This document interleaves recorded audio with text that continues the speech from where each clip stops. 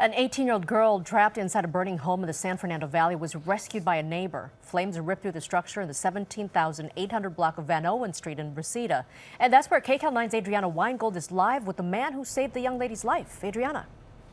Well, it's a true hero story out here in Lake Balboa. Take a look behind me. This is the house where it all happened.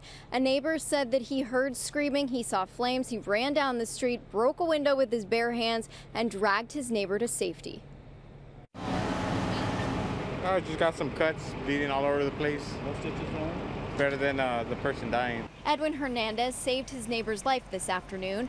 Her house was on fire and the 18-year-old was trapped inside.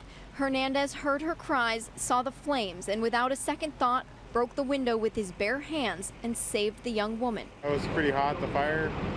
There's fire coming out of the windows and stuff. So I hurt my hands in the process of getting her out, but it's all right. The woman he saved is being treated at a nearby hospital for smoke inhalation, burns, and cuts from broken glass.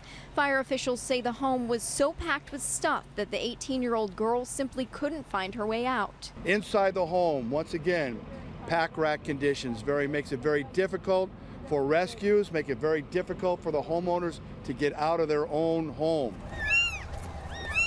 A litter of kittens also made it out safely thanks to firefighters and animal control officers. About 75 firefighters also rushed to the home on Van Owen Street shortly after 1 this afternoon. The home was already engulfed in flames. Fortunately, Hernandez was just a couple doors down and brave enough to run straight into danger to save a life. I saw the fire and ran over there, and she was banging on the window and just got her out. Now, the cause of the fire is still under investigation. Originally, there had been reports that several LAPD officers as well as a firefighter had been injured while fighting this fire and while arriving on scene. Now, we're told that all of those officers have been checked out by medical personnel and everyone is okay. We are live in Lake Balboa. Adrianna Weingold, KCAL 9 News.